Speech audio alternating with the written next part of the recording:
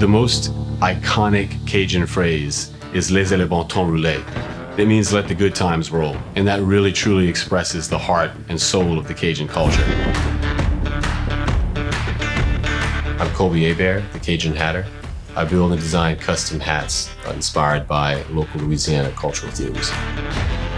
Since I was very young, I've always had a great interest and pride in my culture. My grandfather would always teach me French and tell me about our ancestors, family names, where we came from. I was working in the film industry as a costumer, and that cultivated my interest in fashion. I've always been a creative and artistic person, and so I had this desire to express myself, and for me, the hats became that avenue. So in the beginning, I really focused a lot on developing and cultivating the know-how. How was I going to make a hat? And also figuring out what aspects of my own nature was I going to put into this business.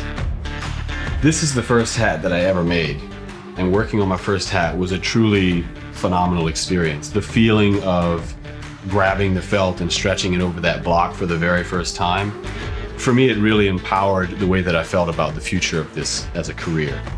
In this particular hat, in the beginning, I branded on the sweatband Le Chapelier Acadien, which means the Cajun Hatter in French. And so that's something that is only secretly sort of on the inside of my hats. When I come into my hat shop, I just feel a sense of freedom, and that really is important to me. I'll typically turn the lights on, I'll start to burn some incense, make sure the music's going, and just try to cultivate a good energy and feeling and mood that also contributes to the story that I'm trying to tell here. You know, the woodsy smell of the pine that I burn and the Cajun music that plays in the background.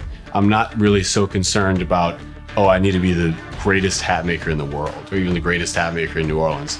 I'm just concerned about being the best me that I can be, and being true to myself and working hard on my craft.